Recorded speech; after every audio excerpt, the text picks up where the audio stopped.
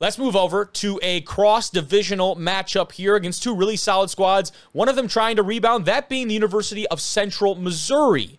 The Mules, previously at number 2 in the country, they drop a game to Central Oklahoma. They're at number 11. They go on the road to Davenport and eke out this win 32-31. UCM brings home the 1-point win with literally the smallest margin of victory you have possible. Now, as you see here, we start to roll the tape. Zebrowski, still very much a dog, still can sling the football. Davenport, though, as you can see, did a good job of getting back to him, making him scramble and make some maybe uncharacteristic type of plays. He still ended up having himself a day. I'm not going to make it seem like they really contained Zebrowski, because they certainly did not. When you read the stat lines here, coming off the box score of this one, he was 31 for 47, 349 yards and a touchdown. Did have the one takeaway, though. Davenport defense had an interception that certainly helped them along the way.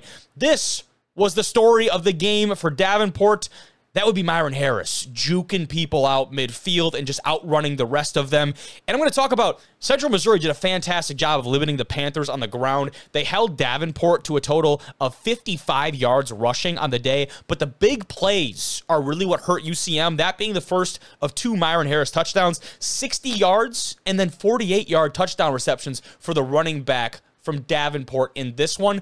Those are the big plays that hurt the Mules, because you look at every other metric from this game, the Mules really dominated. 33 first downs to 19 of Davenport. That ran for 150 compared to the 55 of Davenport. Total offense over 120 yards difference. They only punted the ball once. The Mules were 5 of 7 inside of the red zone. So there's a lot of things going very well here for Central Missouri. Their offense was certainly clicking.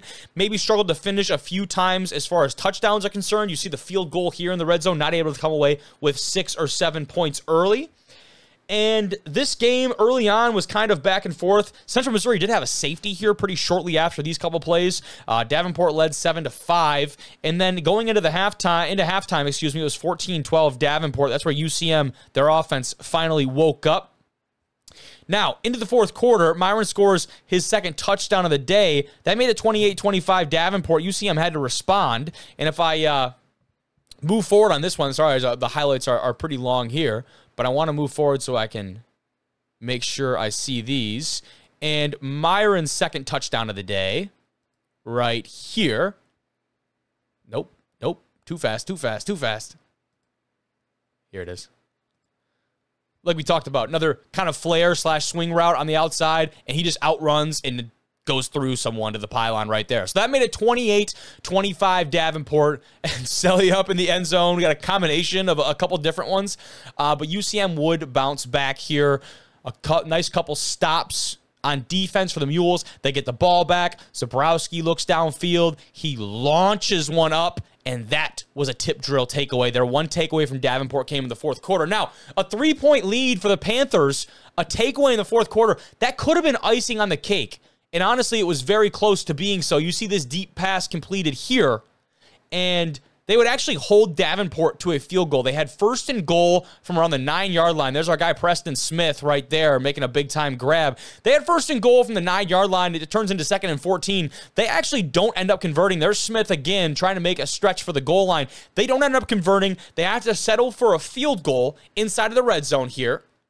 That makes it 31-25 Davenport, leading by a score, and Central Missouri needs to respond. They do, right up the middle, and that's Langelo Bell for Central Missouri scoring with just a minute left in the fourth quarter. This extra point, which was so close to being blocked, ends up icing it for the Mules.